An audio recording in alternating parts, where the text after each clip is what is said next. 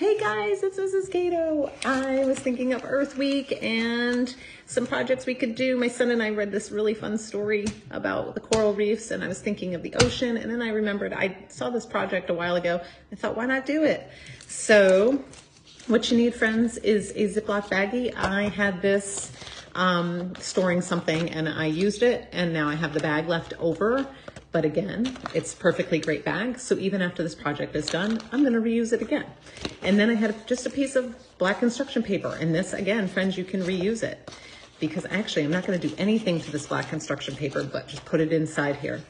And with this project, I find that when you're writing on baggies like this, the best kind of markers are Sharpies. This is a permanent marker, but we have Sharpies too.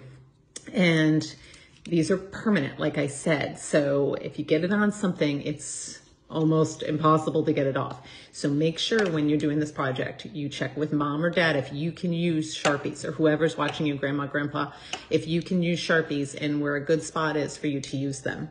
So friends, what I did was on my plastic baggie, there's writing on this side. So I made sure I wrote on the side that didn't have the writing. I drew these fun sea creatures. I did a jellyfish and then all these little fish. And this was supposed to be a shark, but it didn't turn out that way. And then I tried to make it into a dolphin, and then it is what it is. And I did my version of a coral reef down here, and then some starfish.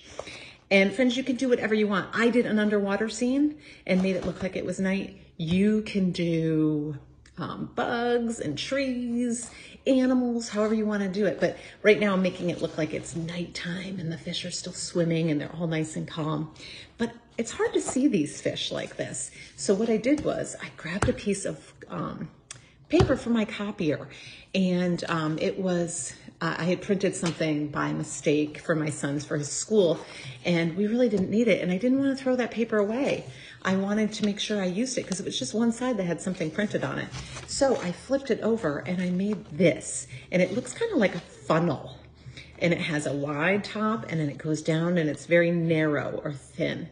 And I colored this part of the top yellow, and then I put here some like my little secret on-off button.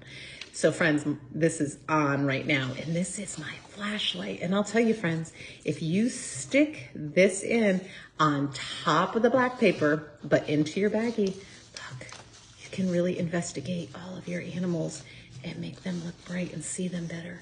Just like maybe you are underwater scuba diving and you have your flashlight. So very cool, friends. So again, make trees, make bugs, whatever you want. You play around with it and make it what you want it to be. I just decided to do an ocean scene. And guess what, friends?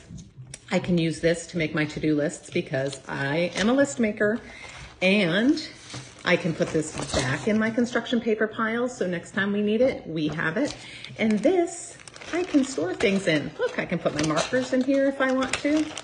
And I'm reusing it. So all these things we can reuse again.